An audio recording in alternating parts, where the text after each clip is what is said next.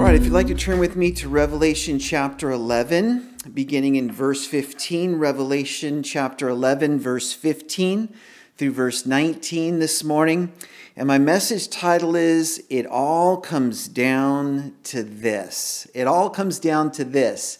That's a term we use about something coming to its culmination, or something that is the most important out of all the details. It all comes down to this, the most important part.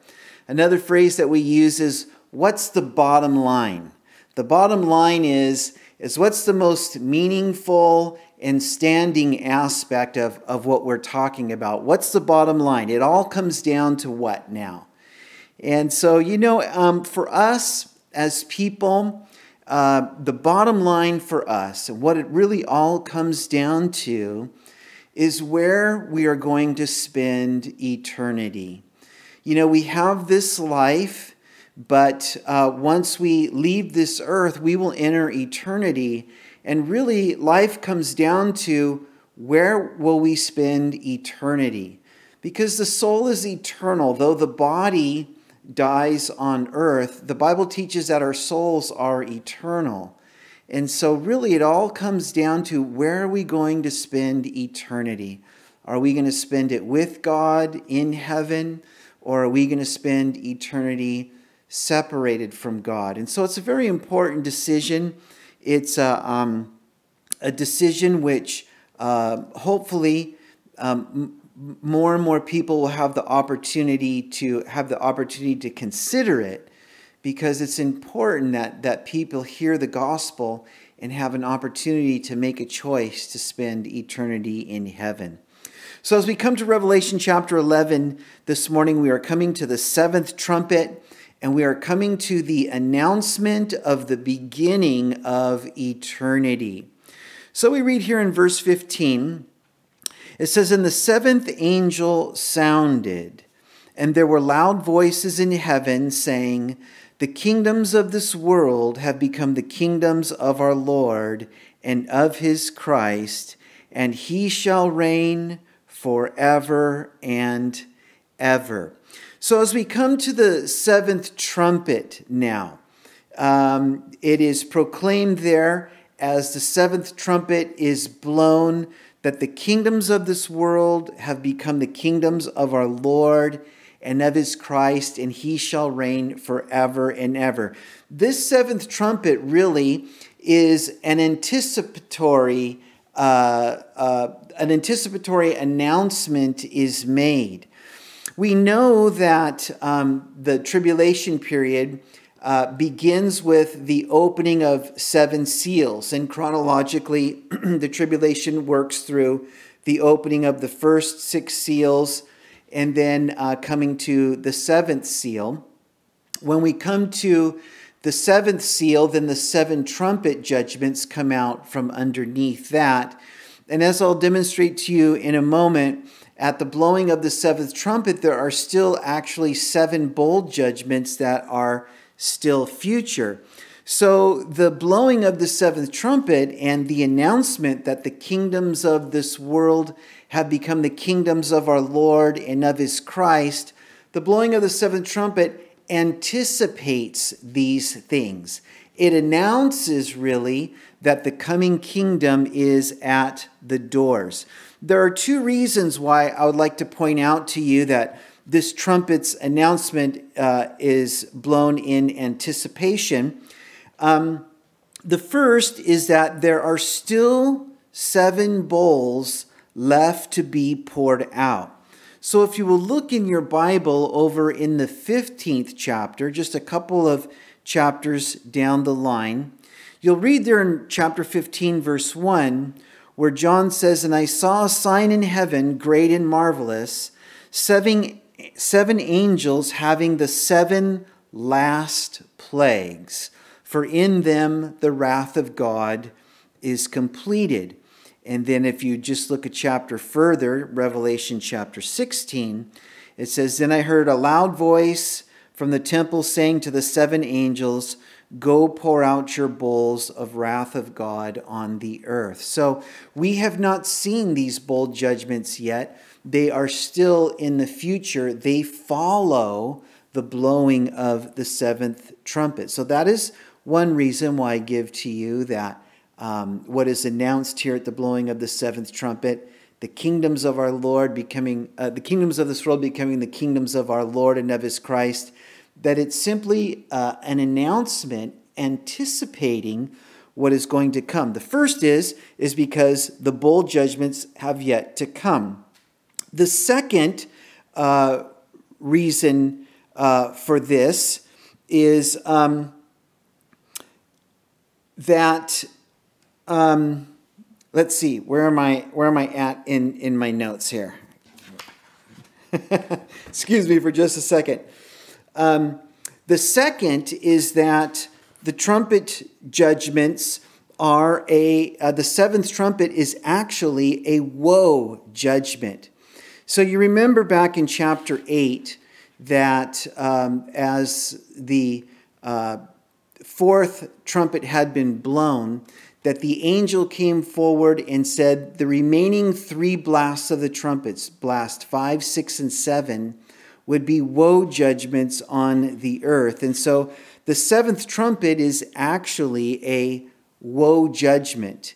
And it is not the trumpet announcing the second coming of Christ. Now, some people have thought that perhaps the seven seals, the seven trumpets, and the seven bowls each happen at the same time. Some have supposed the first seal coincides with the first trumpet, coincides with the first bowl, and so forth and so on. The second seal is broken at the same time the second trumpet is blown, at the same time the third bowl is poured out.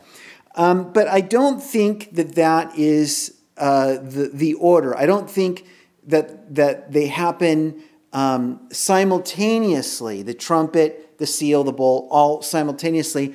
I think they're sequential. First comes the seals, then comes the trumpets, then comes the bowls. And to demonstrate this, when the seventh seal is opened, the seals come first. Now we're going to compare the seventh seal with the seventh trumpet. In Revelation chapter 8, verse 1, when he opened the seventh seal, the Bible says there was silence in heaven for about half an hour. You'll remember that from our study, that there was a dramatic silence in heaven for about half an hour, and that was at the breaking of the seventh seal. But here in Revelation chapter 11, verse 15, when we have the blowing of the seventh trumpet, we read, "And there were loud voices in heaven saying, the kingdoms of this world have become the kingdoms of our Lord and of his Christ." So you see, the seventh seal and the seventh trumpet don't match. The seventh seal, there's silence in heaven. The seventh trumpet, there are loud voices in heaven. And so you can see that there's a problem with trying to line up the seals on top of the trumpets, on top of the bowls, and making the first one of each judgment happen at the same time. It's better really to understand that the seven seals come first, then out of the seventh seal comes the seven trumpets, and then out of the seventh trumpet comes the seven bowls. So here the seventh angel sounded, and the loud voices in heaven are celebrating, saying, the kingdoms of this world have become the kingdom of our Lord and of his Christ, and he shall reign forever and ever. It is so close, and it is at the doors, that at the blowing of the seventh trumpet, these things are already being celebrated. And next we read of the 24 elders who sat before God on their thrones. They fell on their faces and they worshiped God, saying, we give you thanks, Lord God Almighty, who was and is to come, because you have taken your great power and reigned. And then They have various things that they worship God for there. So we remember that the 24 elders, that they probably represent the redeemed of all time. They represent the redeemed from the Old Testament, 12 from the Old. They represent the redeemed of the New Testament, that is the church, possibly 12 from the New. So these groupings of 12 making 24.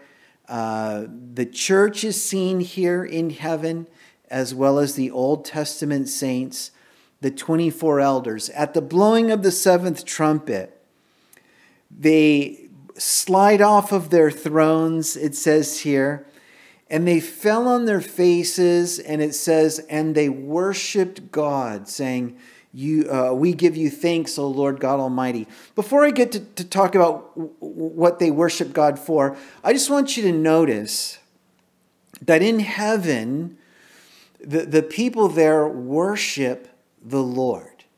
They're not just, singing praise songs or, sort of reflecting on the Lord, but they're worshiping God. And I hope that you, and I hope that I, as worship is presented to us at the beginning of our service, I pray that we truly are gathered and we worship God as we are being led. It's important in heaven. It's meaningful to God. I hope that, because we're online, you don't just sort of skip through worship or, I pray that you don't come late to worship, but I pray that you're able to be, present before God as we open our service in prayer. We come before Him. And then I pray that as a priority, you worship God as we have that time before the teaching of the Word. Because here we see all those who have been redeemed from the earth, the Old Testament saints in the church. When we're in heaven, there's no question. It says that they fell on their faces and they worshiped God, saying. And so verses 17 and 18, they're going to speak of, let me see here in my notes, I got to double check. They're going to speak of 5 things that they worship the Lord for. They speak of 5 things. We give you thanks. They're going to thank the Lord for 5 things. The 7th angel is sounded and giving the proclamation that the kingdoms of this world have become the kingdoms of our Lord and of His Christ. It is at the doors. It's already being announced as here. And so they give thanks to the Lord. And they give Him thanks for 5 things.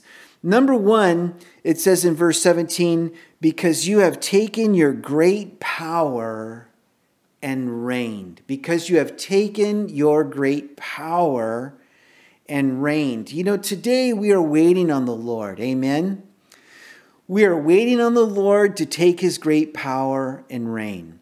And today in the kingdoms of men, men are reigning at various levels. And we've been placed under authority by God. And the Bible tells us that we're to, that we're to give respect to authority and to obey the laws of the land.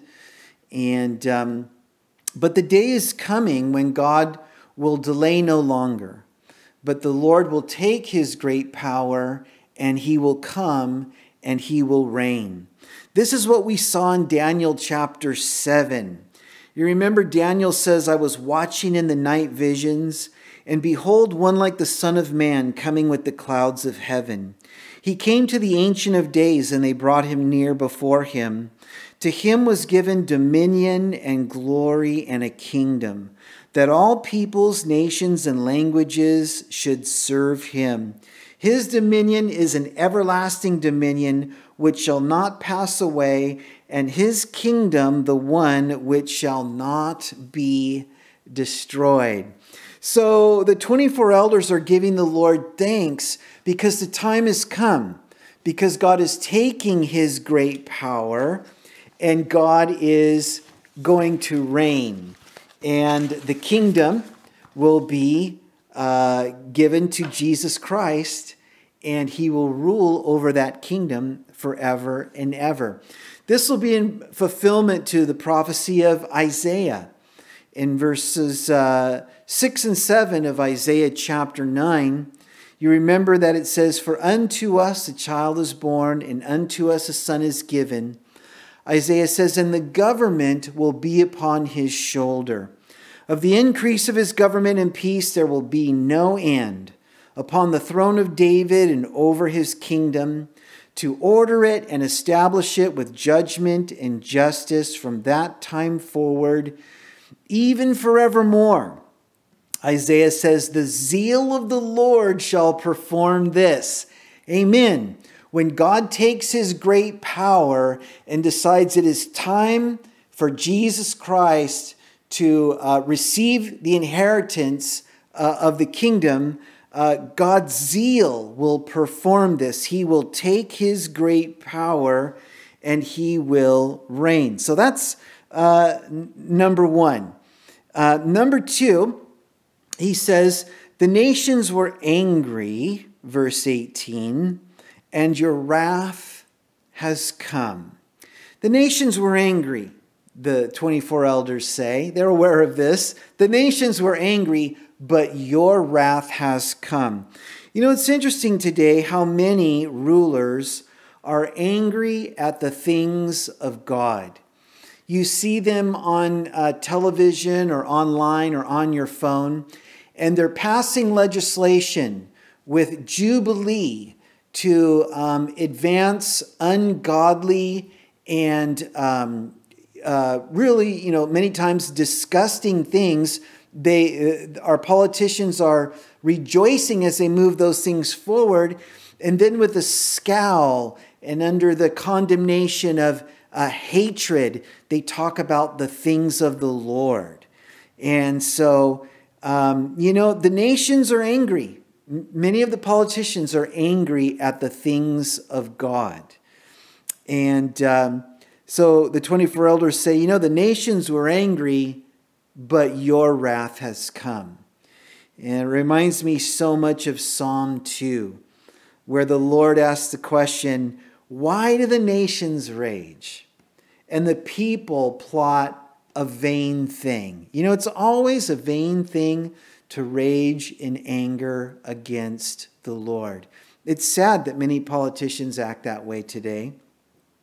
Psalm 2 continues. He says, "The kings of the earth set themselves, and the rulers take counsel together," the House of Representatives, the Senate, "against the Lord and against his anointed, saying, let us break their bonds in pieces and cast away their cords from us." But Psalm 2 says, "He who sits in the heavens shall laugh." That is, he sees them gathered together against him to enact legislation against him. But the Lord, as he sits in heaven, he laughs at their legislation against him and against righteousness. The Bible says the Lord shall hold them in derision. Then it gives counsel. It says, "Now, therefore be wise, O kings," Psalm 2, "and be instructed, you judges of the earth. Kiss the Son, lest he be angry, and you perish in the way when his wrath is kindled but a little." So the Lord's like, instead of seeking to enact legislation against the Lord, the Father says, rather, you ought to kiss the Son. You ought to approach him with acceptance. You ought to approach the Lord with endearment rather than antagonism, because you will perish in the way when God's wrath is kindled even but a little. So God instructs the legislators, the rulers of the earth, because they hold a very important and powerful position, and these jobs must be very difficult, no doubt. But God holds our rulers accountable for their decisions. And when they sin against the light of God, they know what God wants. They see it in society. They see wholesomeness. godliness, these things. And when they fight against those things, our California legislature struck down a bill. The bill was introduced to say that church is essential in these days, and the California legislature struck it down. That is against God. And God will hold our legislature accountable. And so the Lord, he ministers to them. Rather approach the Son with affection and approach the Lord with acceptance and learn to do things His way, because as mankind, we are accountable to a holy God, and God will sort it out in His time and in His way. In the meantime, you and I have been given privileges by the government. We've been given voting rights, the opportunity to make our voice heard.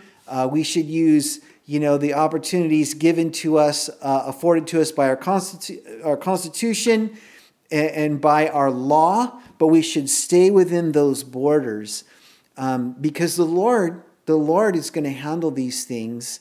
And we see it here, the blowing of the seventh trumpet. The elders are worshiping God because He has taken His great power and He is beginning to reign. The nations, though they were angry, God's wrath has come. They could not throw off the Lord.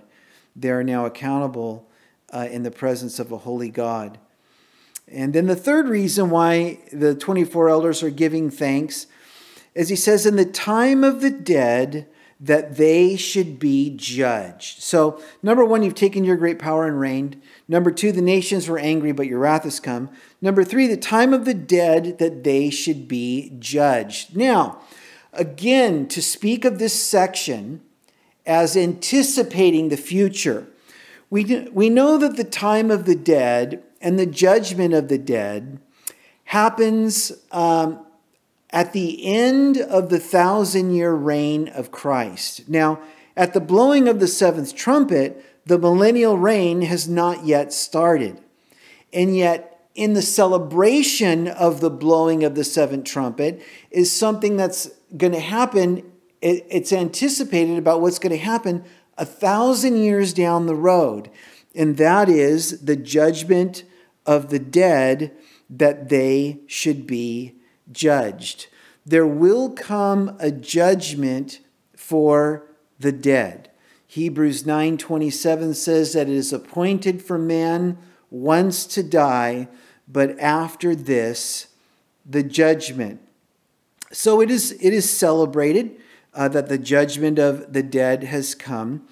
And then the fourth reason is that you should reward your servants, the prophets and the saints, and those who fear your name, small and great. So the fourth reason for giving God thanks here is that the time has come that you should reward your servants, the prophets and the saints, those who fear your name, small and great. Now, by the way, the rewarding of God's servants has already taken place.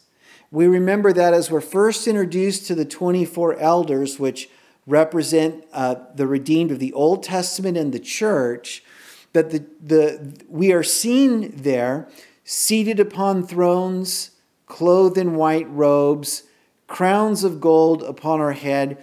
It would seem that the rewards have already been given out. And I do believe, it's my personal opinion, the Bible doesn't teach this directly, but it is my thought that we will probably be raptured to the bema seat of Christ, where we will be rewarded, because we're going to be glorified. We're going to go from our earthly state to our heavenly state. We're going to be transformed and glorified. And I believe that the first stop will be the judgment seat of Christ, where not judged for sin, our sin was judged on the cross, but where we will be judged for our faithfulness to God, and then we will be rewarded accordingly. And then following that will be the marriage supper of the Lamb, which we will celebrate for our 7 years in heaven while the tribulation period is going on down here on earth. So The 24 elders, we give you thanks that the time has come that you should reward your servants, he says, the prophets and the saints and those who fear your name, small and great. The Bible says that we will receive rewards for our service to the Lord. And church, I want to encourage you guys that you would be actively serving God. Not because the church has a need, but because the day will come when you will stand before God and you will either be rewarded or not. You'll either be rewarded a little because you served God a little, or you will be rewarded much because you served God much. And as a pastor that God has given oversight to the flock of God, I want to encourage you to be about the business of our Lord, because you will or you will not receive a reward based on how you lived this life and whether you served God or not. 1 Corinthians chapter 3, verse 8, listen to this closely. It says, each one, it's breaking it down to person by person here as it relates to rewards. Each one will receive his own reward according to his own labor. So I personally am going to receive my own reward according to my own labor. My life will not be related to anybody else's life. It won't be related to my wife's life or my children's life. When I receive my reward, I will receive my reward according to my own personal labor.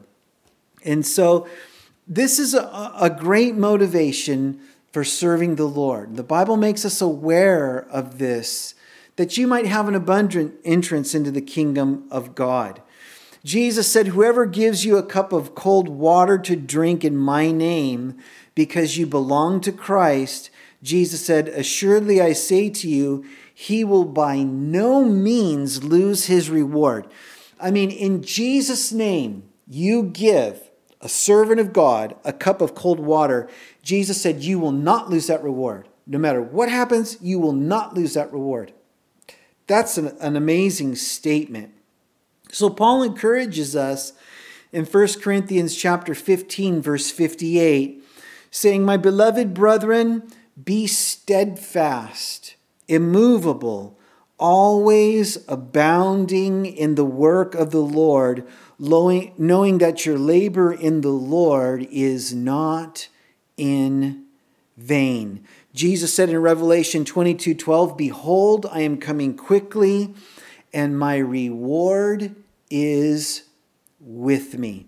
So the Lord knows exactly how much you have done in your service to him. It doesn't have anything to do with whether or not you're going to heaven. It has everything to do with how you have lived since becoming a Christian. And it has everything to do with your service for Jesus and for the cause of Christ. And Jesus says that as he comes quickly, his reward is with him. So when the Lord comes in the rapture and he descends from heaven with a shout, and the dead in Christ rise first, and we who are alive and remain caught up together with them in the clouds to meet the Lord in the air. As the Lord comes, his reward is with him. He knows how much to have in his pocket for you. Let me ask you the question, is it little or is it much? It doesn't have anything to do with your desire. Like, gee, I really probably should. It doesn't have anything to do with your desire. It has everything to do with your own labor. And so I really want to encourage faithfulness. I really want to encourage prayer and seeking God to give you counsel and to ask the Lord to lead and to show and to open up and to provide And I want to encourage you to serve the Lord, because he will reward his servants, both the prophets as well as the saints, the general believer, those who fear God's name, both small and great. You know, it's like, hey, if God allows us to remain small, or if God allows us to become great, that doesn't matter. Both the small and the great are going to be rewarded. If the small serves him much, they will receive much reward.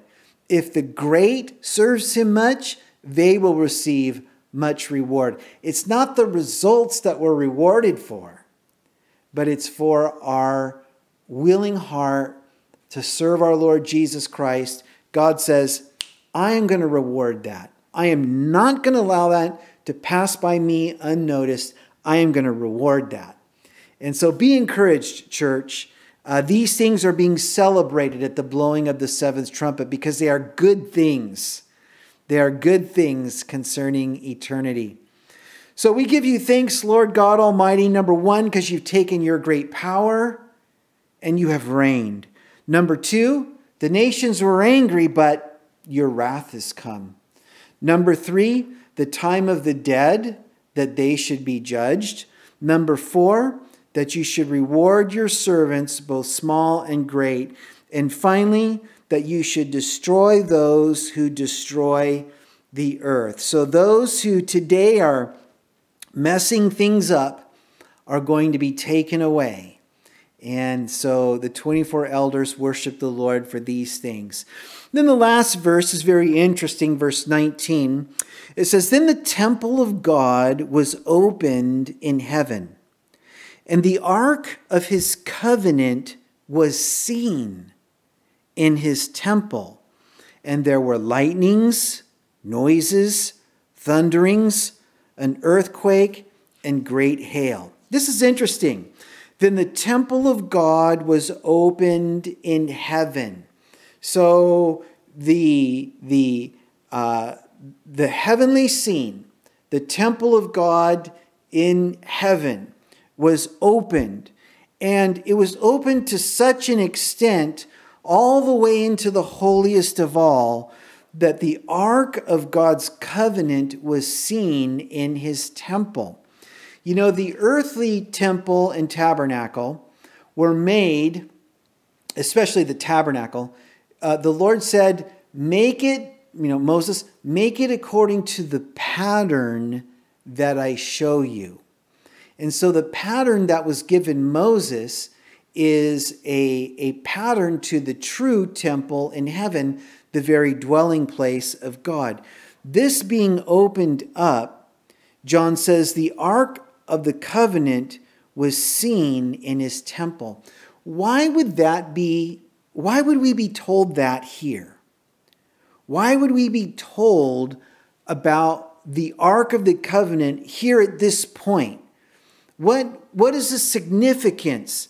The temple of God being opened and the ark of his covenant being seen in his temple. What's the significance of that? Why is it happening here and now based on what has just been explained to us in the previous verses? Well, I believe, guys, because it all boils down to this. It all comes down to this: the ark of God's covenant. The ark of God's covenant. You see, the ark of God's covenant is the place where the 10 commandments of God that Moses brought down on Mount Sinai, the 2 tablets of stone, the 10 commandments were placed inside this golden box, which was called the ark. God told Moses, put the tablets inside the ark. That's why, that's part of the reason why, it's the first half of the reason why the ark is called the Ark of the Covenant, because it is the ark, or it is the box, which carries the conditions of God's covenant with the nation of Israel, the 10 commandments. The 10 commandments are not only a law for God's people Israel, but truly the Ten Commandments are the standard of God's righteousness to enter into heaven. The Ten Commandments contained in the Ark of the Covenant give us the moral standard for mankind's ability to enter into heaven. And the Ten Commandments lay out the absolute perfection of moral character and life before God. The only problem with this is that none of us have ever lived up to the Ten Commandments. And yet that is God's standard. The Bible teaches if you break one of the commandments, you're guilty of all of the commandments. And that the breaking of one commandment is enough to keep you out of heaven. And so interestingly, the Ark of the Covenant appears as the seventh angel blows his trumpet, and it is announced that the kingdoms of this world have become the kingdoms of our Lord and of his Christ, and that he should reign forever and ever, and that the time of the dead that they should be judged based on the Ten Commandments kept in that Ark of the Covenant. But an interesting thing, well, first let me read to you Romans 3 verses 19 and 20 concerning the Ten Commandments and our and how we relate to the Ten Commandments. It says in Revelation 3, 19 and 20, that we know whatever the law says. It says to those who are under the law, and this is the result, that every mouth may be stopped, and that all the world might become guilty before God. Let me read it again. That every mouth may be stopped, and that all the world may become guilty before God. Therefore, by the deeds of the law, no flesh will be justified in God's sight. For by the law is the knowledge of sin. So this Ark of the Covenant bears the tablets which cause all the world to become guilty before God, and by which all the world will have the knowledge of sin. When as we read in verse 18, the time of the dead, that they should be judged. The time of the dead and their judgment will be based on the Ten Commandments. Mankind will be judged based upon those commandments of God, and whether they were kept or whether they were broken. But this is only half the story related to the Ark of the Covenant, which John is now seeing in heaven. Because on the top of the Ark of the Covenant was then placed a lid. And on that lid, as the lid, the commandments are placed inside the Ark of the Covenant, then the lid is placed on top of the Ark of the Covenant. A part of the lid was called the mercy seat. The mercy seat. It was a large dish on top of the lid that would settle down on the Ark of the Covenant. And the mercy seat was the place where blood would be sprinkled upon on the Day of Atonement. The high priest would slay an animal out at the altar of sacrifice. He would catch the blood of that animal in a bowl. And that animal that was slain was the sin offering. The animal was slain for the sins of the nation. And the blood of that animal was caught in a bowl. Then the high priest would come into the holiest of all, and he would take his finger and he would dip it in the blood, and he would sprinkle the blood on the mercy seat. And God would accept the animal's blood which was slain to provide atonement for the people as the blood would be sprinkled on the mercy seat. The lives of the people and the commandments that had been broken related to what was in the Ark of the Covenant would be atoned for by the blood that would be placed on top of the Ark of the Covenant on the mercy seat.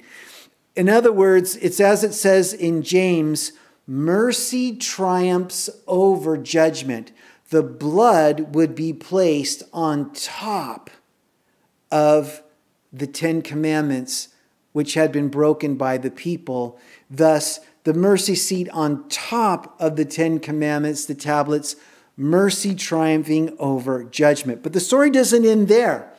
We're told in Hebrews that after Jesus Christ died on the cross, that he, with his own blood, he entered the most holy place, not on earth, but in heaven. With his own blood, he entered the place where the Ark of the Covenant, the true Ark of the Covenant, is in heaven. And there he presented his blood for all, having obtained eternal redemption. You see, guys, it really does all come down to this. Everything anticipated in the blowing of the seventh trumpet and the coming kingdom and the entering into eternity, it all comes down to our relationship to God through what has taken place at the Ark of the Covenant. If we have come to Jesus, if we have come to faith in Jesus, the Bible says that the blood of God's Son cleanses a man from all sin.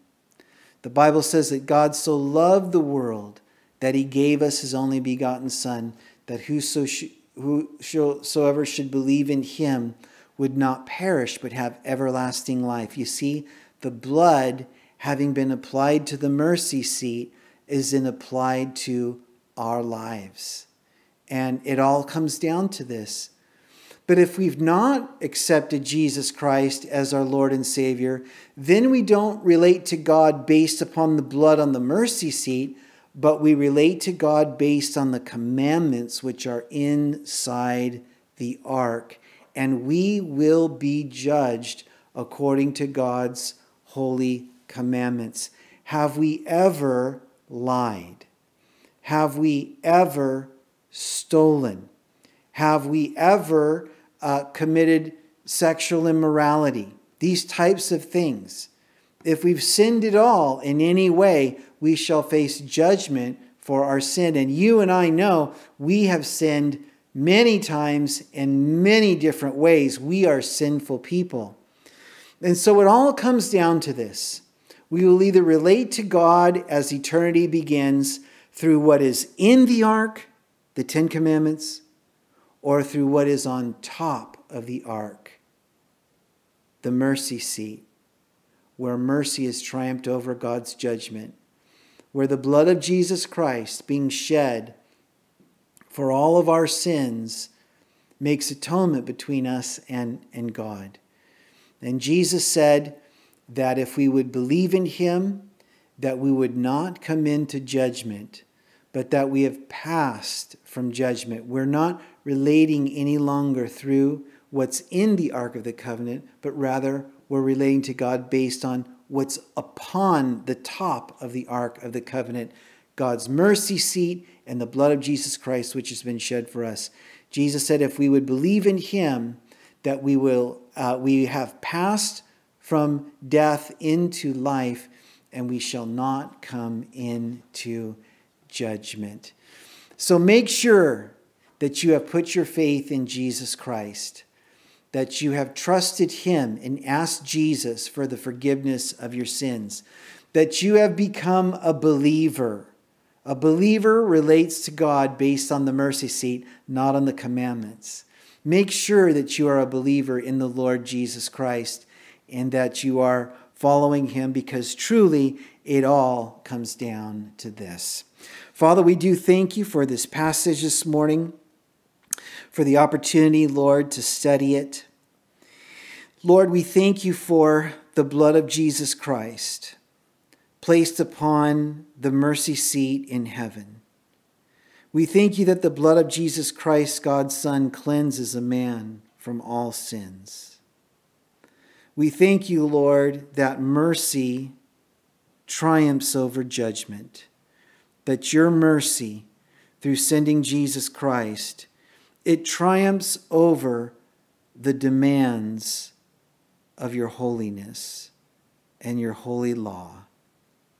God, I pray if there's anyone out there today that has not yet become a believer, I pray that you will draw them to become a believer today and accept Jesus Christ as their Lord and their Savior. We thank you for our opportunity, Lord, to look at these things, to anticipate eternity, which is coming, and to determine, Lord, that we're in a good place as we approach eternity, as believers, as those who are serving you. We shall find a reward, and we shall have a place in your kingdom, God. We shall serve you there for all eternity. And we thank you, God, for these things, and it's in the name of Jesus that we pray. And all God's family said, amen. Amen. All right. Well, God bless you guys. Glad that you were able to tune in today. And join us this Tuesday night, 7 p.m., as we're continuing our midweek study. And ladies, this upcoming Saturday is your special time as the Women's Fellowship. 10:30, Katie Wheeler Library here in Tustin. This will be your special time that the Lord is providing through the ministry here. So God bless you. May He watch over and keep you. May the Lord be giving you opportunities to serve Him, a heart to serve Him, and then when the Lord comes, man, we'll be so just fired up because we have been walking with Him and found serving Him at His return. That's not why we'll be going to heaven, but we'll sure be happy when we're in heaven that we had served Him faithfully on earth. Amen. All right. God bless you guys. We'll see you Tuesday evening.